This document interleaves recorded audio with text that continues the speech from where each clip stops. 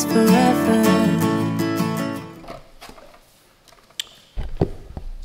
So today's passage is Luke 7, starting from verse 36 to the end of the chapter, and then 8 to 3. When one of the Pharisees invited Jesus to have dinner with him, he went to the Pharisee's house and reclined at the table. A woman in that town who lived a sinful life learned that Jesus was eating at the Pharisee's house. So she came there with an alabaster jar of perfume. As she stood behind him, as his feet weeping, she began to wet his feet with her tears. Then she wiped them with her hair, kissed them, and poured perfume on them. When the Pharisees who had invited him saw this, he said to himself, If man were a prophet, he would who, touching him, was the kind of woman she is, that she is a sinner. Jesus answered him, Simon, I have something to tell you. Tell me, teacher, he said. 2 people owed money to a certain moneylender. One owed him 500 denarii and the other 50. Neither of them had the money to pay him back, so he forgave the debts of both. Now which of them will love him more? Simon replied, I suppose the one who had the bigger debt forgiven. You have judged correctly, Jesus said. Then he turned toward the woman and said to Simon, Do you see this, woman? I came into your house. You did not give me any water for my feet, but she wet my feet with her tears and wiped them with her hair. You did not give me a kiss, but this woman, from the time I entered, has not stopped kissing my feet. You did not put oil on my head, but she has poured perfume on my feet. Therefore, I tell you, her many sins have been forgiven, as her great love has shown. But whoever has been forgiven little, loves little. Then Jesus said to her, Your sins are forgiven. The other guests began to say among themselves, Who is this that who even forgives sins? Then Jesus said to the woman, Your faith has saved you. Go in peace.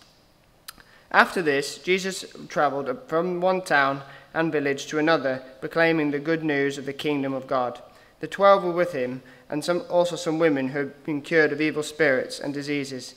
Mary, called Magdalene, from whom 7 demons had come out. Joanna, the wife of Chuza, the manager of Herod's household. Susanna, and many others. These women were helping to support them out of their own means.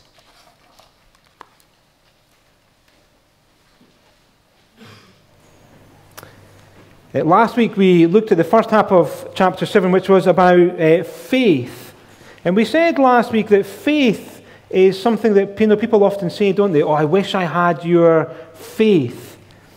As if it's some kind of quality which we have inside of us that other people don't necessarily have. I wish I had your faith. But do you not think that often people, when they think about faith, and I think probably maybe predominantly in our society, when people think about faith, what they really think about is that it is something which is really just irrational. A leap into the dark. When evidence ends and you kind of just take this step out into nothingness, it's irrational.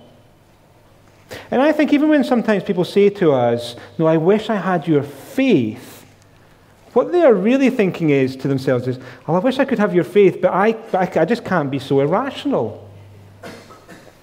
I can't believe in something which is not there. Because nobody wants to do that, do they? They don't want to believe in something which is not true. Or as some people would say, I don't want to believe in fairy stories. But in a sense, that is to misunderstand what faith is in the Bible. You see, in the Bible, faith is not about this leap into the dark. It's not about something irrational. It's about something which we do on the basis of evidence. In fact, faith, the word really just means trust, dependence, or reliance. And so faith in the Bible is trust, reliance, dependence, not on ourselves, but on Jesus, the man of history. And so far from being irrational, faith is based on who Jesus is. It is trust, it is reliance, it's dependence on him. And in this passage, we're going to continue thinking about what faith is. It started last week, because do you remember what we saw last week? There was the centurion, his servant is ill, and he sends to Jesus to come and to heal him. And in response to what happens in the story, Jesus says, I've not seen such faith even amongst the people of Israel. And we saw last week that the faith that centurion had wasn't faith in himself. The Jews said, "No, come and help this man, he is worthy." But the man said, "No, I'm not worthy. I'm not even worthy to have you come under my roof." It didn't look to himself, but actually he looked at Jesus and says, "But I can see in you one in whom I can trust, who can say the word and my servant will be healed." His faith looked to Jesus. He trusted in Jesus. He depended on Jesus at the same time as he knew he couldn't rely on himself. And faith comes up again in today's passage. So if you look at verse 50, Jesus says to this woman that Keith read about to us, "Your faith has saved you. Go in peace." In this woman, we find another example of what faith is. In this instance, it has to do with the fact that she had her sins forgiven by Jesus. She had trusted in Jesus for the forgiveness of her sins. And more specifically, what we learn about faith here is what faith looks like. Now, when somebody has their sins forgiven, what does their faith look like is what we see in this passage. Now, notice the setting in verse 36. Jesus has been invited by a Pharisee to go for a meal, and so Jesus goes for this meal. We find out a little bit later the Pharisee is called Simon. And so Jesus accepts the invite. He goes to the table, and he is reclining at Simon's table. And you might think, "Oh, that's very nice, isn't it? I quite like going out for meals. Do you know, I like going out for meals at people's houses, and you sit down and you have good food and you're chatting around the table." And that's what's happening here. Jesus with Simon and his friends at this meal. But then the story goes on, and we find out that there's someone else who lives in that area who finds out Jesus is there, and she prepares herself to come and see Jesus. It turns out she's met Jesus before. We don't know when she's met him before, but she's met Jesus before. She's had an encounter with him. And we find out as we go through the story that she had her sins forgiven at that time. You see why that is significant in verse 37. It was because she had lived a sinful life. And we don't know what her sinful life was, but she's done things in her life that means Luke here describes her as a sinful woman. She's lived a sinful life, done things which made her well known with people around her, but not in a good way. There's some kind of failure in her life that everyone knew about. It often happens. You can see how it happens, can't you? People in a community get a reputation for something that they have done. Now, it might have been some kind of terrible crime. We don't know what it is that she had done. Or maybe just a reputation that she earned for the way she lived. But you can see how it happens, can't you? People in the town, everybody knows, "Oh, do you remember what she did back in the day?" And it feels sometimes, isn't it, that we feel better when we can point to other people and say, "Oh, do you know that person? At least I'm not like them." And we find that Simon the Pharisee, he also knew about this woman. He knew her reputation. And he is surprised that Jesus would allow such a woman to come near him. Look what he's thinking in verse 39. When the Pharisee who had invited him saw this, he said to himself, "If this man were a prophet, he would know who is touching him and what kind of woman she is, that she is a sinner." Simon the Pharisee here, he is shocked by Jesus. Shocked that Jesus would allow this kind of woman to touch him. I don't know if people watched them. It's a bit old kind of, quite a long time ago. Watched Downton Abbey. Anybody watch Downton Abbey? Do you know in Downton Abbey there was one episode where one of the characters, Mrs. Crawley, employs a woman to come and work in her house, and you find out that this woman was an ex-prostitute, and she's come to work in Mrs. Crawley's house, and people are appalled by how could she do this? And so Carson, the butler in the big house, he says to the rest of the staff that they mustn't go near that house or associate with anybody from the house. They don't want to be tarnished by this situation. That's Simon the Pharisee's view. That's what he's kind of thinking is going on here. That Jesus would be defiled by this kind of woman.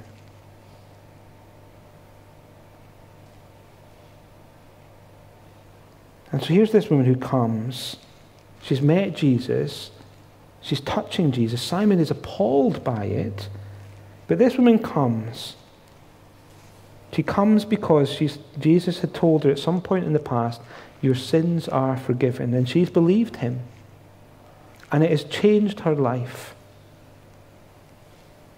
It's not that people have stopped looking down on her. They're still shunning her. They're still excluding her. But she knows her sins are forgiven, and so she prepares to come and meet Jesus. And do you see what she does? She comes prepared, and she's brought this alabaster jar of perfume so that she might be able to anoint Jesus with it. She stands behind Jesus there in verse 36, and she is weeping so many tears that she could wet his feet. And then she lets her hair down. That in itself may have been a shocking thing in the culture. And she wipes Jesus' feet with her hair. She's kissing his feet. And she's pouring perfume over his feet. Even though she's been shunned. Even though she knows everybody's looking at her. Even though she knows everybody's kind of whispering around. She'd probably hear it, wouldn't she? Everybody whispering about what's going on. Seeing everybody shocked, but she wants to come to see Jesus.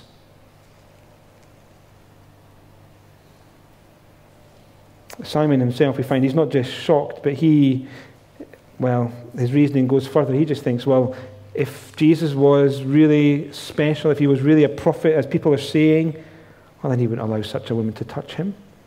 He would know, and he would take himself away. You see, he sees Jesus allowing this woman to do something which is so intimate. And he thinks, well, Jesus can't possibly be anybody really special. That's what Simon is thinking, really. And he's dismissing Jesus.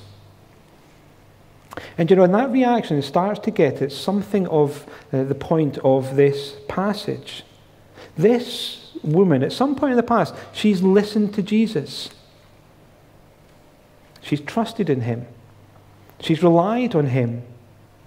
She's heard those words, your sins are forgiven, and she's believed them.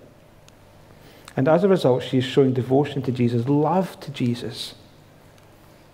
Simon the Pharisee, on the other hand, well, he is someone who's maybe outwardly showing, I don't know what you would say, a respect for Jesus. But we find on the inside he is rejecting Jesus. It says Jesus said about the Pharisees back in verse 30 that they reject God's purposes for themselves. They thought they were good enough. Simon thinks, well, he can't be a prophet. But he misses the point that Jesus is far more than even a prophet, that he is the Messiah, the one who can come and forgive sins. You see, this woman has learnt the lesson. She looks not to her own goodness. She's not thinking, how good am I? But she looks to the worthiness of Jesus, trusts in him, and responds to him with love. Simon has an outward concern and the appearance of concern of welcoming Jesus, but actually he doesn't love him. And while the woman is continuing at Jesus' feet, there's this dialogue between Jesus and Simon. It begins in verse 40. Jesus says, I have something to tell you, Simon. And you see in verse 40 begins, Jesus answered him. Simon's thinking in his head, but Jesus answers him. I love how Jesus does that. Do you know, I think that's a great, you're thinking things in your head and then Jesus answers him. And Jesus is going to explode Simon's thinking. Simon condemns Jesus in his thoughts. And in his response, Jesus doesn't defend himself, but he explains what this woman is doing. And so he tells the straightforward parable, verse 41. Two people owed money to a certain moneylender. One owed him 500 denarii and the other 50. Neither of them had money to pay him back. And so he forgave the debts of both. Now, which of them will love him more? Now, it's quite easy to see, isn't it? Who will love more? The one who's had the biggest debt cancelled. The one who's been forgiven more. They will love more. And that's what Simon says in verse 43. I suppose the one who had the bigger debt forgiven. You have judged correctly, Jesus says. And he was right. But the bombshell really comes all the way down at verse 47, where Jesus says, therefore I tell you, her many sins have been forgiven, as her great love has shown. But whoever has been forgiven little loves little. See, Jesus is saying this woman's response is a response of love because of the greatness of the debt that's been forgiven. And can you see what we learn then about Jesus? Jesus knows about and has forgiven her many sins. Do you see again in verse 47? She had many sins, and yet her many sins have been forgiven. That explains what's happening. And Jesus knows about those many sins. And her actions are a response to the forgiveness that Jesus had proclaimed. Notice, I think we can sometimes misunderstand this passage. It's not saying she has done this, therefore her sins are forgiven. It is saying her sins have been forgiven, therefore she is loving like this. You see, in the parable, the debt is forgiven, therefore who will love more? Her many sins have been forgiven, so she loves much. We're not told when her sins were forgiven. We don't know when Jesus said those words to her, daughter, your sins are forgiven. But that's what Jesus has been doing in the passage we've been looking at, haven't we? Over the weeks we've seen Jesus proclaiming the year of God's favour. He says it's not the healthy who need a doctor, but the sick. I've come to call sinners to repentance. Jesus did it for the paralyzed man. Do you remember the man who came down through the roof? Jesus looks at him and says, son, your sins are forgiven. Maybe she had been taken by her friends, like the paralyzed man had been taken to hear Jesus. Maybe some of her friends said, come on, let's go and see Jesus. Maybe she was at the banquet that Levi threw. Do you remember they said there was tax collectors and loads of others there, lots of sinners there? Maybe she had been there and heard Jesus' words. Maybe she'd been like Peter. Do you remember Peter after that miraculous catch of fish? And Peter says, go away from me, Lord, I'm a sinful man. Maybe she'd said something similar. I can't be in your presence, Lord, I'm sinful. Only to hear Jesus say, don't be afraid, your sins are forgiven. And she believed Jesus, trusted in him. And that message, your sins are forgiven, is the message of the gospel that we hear too, isn't it? Now, at the end of Luke, Jesus said that now that he's suffered and he's risen from the dead, those things which had to happen, the next thing that was necessary was for repentance and for the forgiveness of sins to be proclaimed in the world. And it's the message which has come even to us here this morning. The very first sermon in Acts, people are convicted of their sins and they ask Peter, what should we do? And he says this, repent and be baptized, every one of you, in the name of Jesus Christ for the forgiveness of your sins. That's the gospel that's then come down through the ages and from every generation's sins. You can have your sins forgiven in Jesus' name. There is hope because of what Jesus has done. You can have peace with God again. It says Timothy writes Paul writes to Timothy in his first letter to Timothy. He says, here is a trustworthy saying that deserves full acceptance. Christ Jesus came into the world to save sinners, of whom I am the worst. But for that very reason I was shown mercy, so that in me, the worst of sinners, Christ might display his immense patience as an example for those who would believe in him and receive eternal life. Now to the King, eternal, immortal, invisible, the only God, be honour and glory forever and ever. Amen. A trustworthy saying. Christ, Jesus, came into the world to save sinners. And Paul was saying, look, and I'm the worst of sinners. And so if God could show love and mercy to me, he can show it to you too. And you can have your sins forgiven. And you see how that thought explodes Simon's reasoning. Simon thinks, well, Jesus has come. If he's important, if he's special, if he is some kind of representative from God, no, he wouldn't associate with sinners. He wouldn't have anything to do with someone like that. Yet not only was Jesus willing to interact with someone like that, he deals with the shame and the ugliness of sin. He doesn't just make friends with sinners. No, pat them on the back and say, no, it's all okay. We can probably get through it. No, he transforms them. He makes them new people. He brings life where there is death. You see, this woman shunned from society, it's just a little picture of what our sin does between us and God. It excludes us. Causes a rift, a fracture.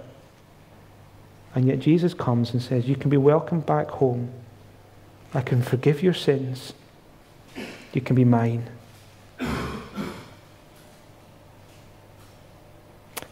the second thing that we see is that forgiven sinners respond with gratitude and love to Jesus.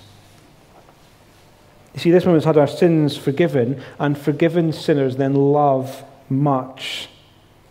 Those who've been forgiven love much. This woman comes prepared to say thank you to Jesus, to show love to Jesus, devotion to Jesus for the wonder of what she's received, for sins forgiven. And the contrast is given by Jesus between Simon the Pharisee and this woman. Do you see it in verse 44? Jesus draws attention to this woman and exposes Simon's response in these few little questions and answers that he gives. He looks at the woman and he says to Simon, do you see this woman? I think I've said before, I just love that. Because I think Simon's definitely seen this woman. Everybody in that room has seen this woman at Jesus' feet. But Simon's not really seen, has he? He's not really seen what's going on. Here's a woman expressing gratitude and love to Jesus because she has grasped what Jesus came to do. That he is the Messiah who can forgive sins, and she has trusted in him. And so Jesus contrasts the love that she is showing with Simon's love. Verse 44, do you see this woman? I came into your house. You did not give me any water for my feet. But she wet my feet with her tears and wiped them with her hair. Simon, you did not give me a kiss. But this woman has not stopped kissing my feet from the time I entered, he says. Simon, you did not put oil on my head as would have been expected, but she has poured perfume on my feet. Therefore I tell you, her many sins have been forgiven, as her great love has shown. You see the point that Jesus is making? Simon hasn't responded with love. He's responded maybe with indifference. Maybe not trying to deliberately snub Jesus. He's respectful. He calls Jesus teacher. He's invited him for a meal. But he's not showing the kind of love and devotion that this woman has shown. And I think the point is clear, isn't it? Forgiven sinners love like this woman. They show radical love and devotion to Jesus. Jesus, who is worthy, who is great, who is of infinite worth, who comes to call sinners, even you, to proclaim good news to sinners, a welcome home, God's favor. You see, linked to this love that the woman is showing here is a great humility, isn't it? So she's not concerned about herself and what she looks like, but she's just concerned with how great Jesus is. You see, humility is not placing ourselves too high in our own estimation, isn't it? It's placing ourselves down below and seeing how worthy Jesus is. And I think this is something we need to try and get to grips with. Because I think it's here in a way that things have gone wrong for Simon. Because I think when you look, and I said a moment ago that Simon reacts to Jesus with indifference or certainly not love. But do you not think at first it might have looked like that? So he's invited Jesus to come to a meal. He's provided. Now imagine that it's a meal in a Pharisee's house and they're all round this table and they've got really nice food in the middle and they've got conversation going on around. He knows about Jesus, so he must have been listening. Now he says, if this man were a prophet, that's what people have been saying about Jesus. So he knows about Jesus to a certain extent and he's invited Jesus to come. And I said before, it's nice to get invited to things, isn't it? It makes you feel special.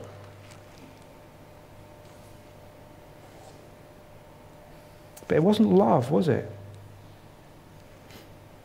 And sometimes we can do the same, I think. And we can be like Simon, we can be religious. We can do things which maybe look like the right thing, but it's not really responding to Jesus and what he has given to us. You see, I think we can hear a passage like this and say that we should have love like this woman. So we think, right, I'm going to go out and I'm going to show love to Jesus. As if then that's going to mean that God will show some kind of concern for us. Can you see the point? We end up becoming counterfeit love, thinking that we can do things to earn God's favor, rather than seeing Jesus. And seeing Jesus is of such great worth and value that all I do is want to respond to him. It's not doing all those religious things and having a religious devotion which makes us think, well, now God might love me. It's about responding rightly to who Jesus is. You see, Jesus described the Pharisees back in verse 30 as those who rejected God's purpose for themselves. Now, they thought that they were good enough. Their actions were enough. And he doesn't humble himself to see in Jesus the one who can forgive sins, which is what he desperately needs, and then respond to him with a love and devotion from that. See, it's what the other guests say in verse 49. Who is this who even forgives sins? That's the question you have to come to grips with. Who is Jesus who would even forgive sins? See, I wonder whether that's a question that you ask. Do you know this Jesus who is able to forgive sins? The ones who says to us even this morning, your sins can be forgiven. Come to me. Jesus is the one who proclaims the year of God's favor, the one who proclaims a welcome back into God's family, even though you are a sinner and an enemy of God, who doesn't deserve anything from God's hand. Jesus says, come. I've come to call sinners to repentance. Sinners like me. Sinners like you. Sinners like me who mess up all the time. I know I don't deserve mercy and grace from God. I deserve God's rejection, judgment, and yet Jesus calls me home. Jesus who demonstrates that he has the power and authority to heal and to forgive sins. He's able to say to me, Peter, your sins are forgiven. Jesus, as we keep reading on through Luke's gospel, we find out goes to the cross and dies in my place so that my sins can be forgiven. Jesus, who sends his Spirit into the world so that that message of the forgiveness of sins is proclaimed to the world and works in people so that they might receive that message. You see, the response is, what's your response to Jesus? Looking away from ourselves, seeing that he is worthy and he offers forgiveness for sins. You see, what is your response to Jesus? That's the real question. And so why not take a moment just to reflect on that for yourself? What's your response to Jesus? Do you love him because he's forgiven your sins? Do you look to Jesus and see one who has done everything so that you can be welcomed back home? Or are you more like Simon? Maybe doing things for Jesus, thinking that you're loving him, but your love is not because of what Jesus has done for you, but because of what you might get from him. Is coming to church just something that you do because it's the right thing, or because you're coming to meet with fellow forgiven sinners to worship and to praise and to delight in Jesus, our Saviour who has loved us? Let's take just a minute in silence just to ponder that, maybe to pray, and then I'll pray for us.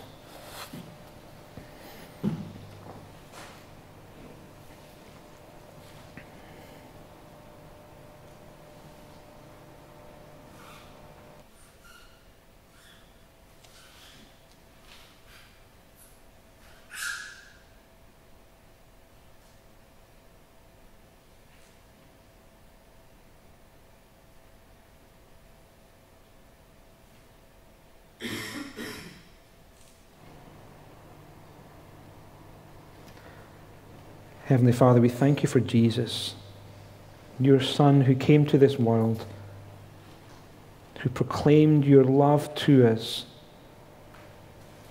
that we can have our sins forgiven, that we can be welcomed back home, that we can have a hope of eternal life with you forever.